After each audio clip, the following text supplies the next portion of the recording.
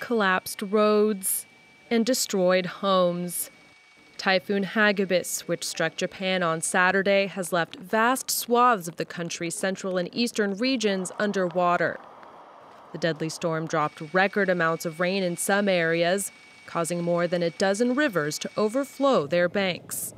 As cleanup and search operations get underway, with 110,000 rescue workers deployed, residents are taking stock of the damage.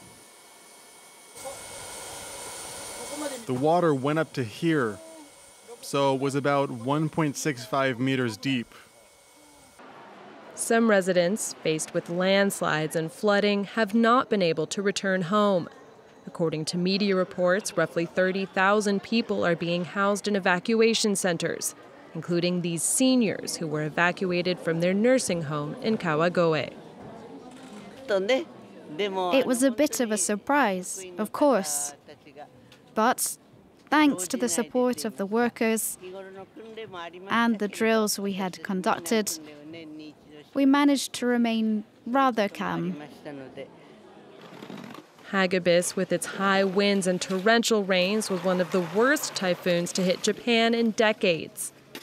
It's left dozens dead, dozens more missing, and hundreds wounded, according to local media reports. The death toll is expected to climb.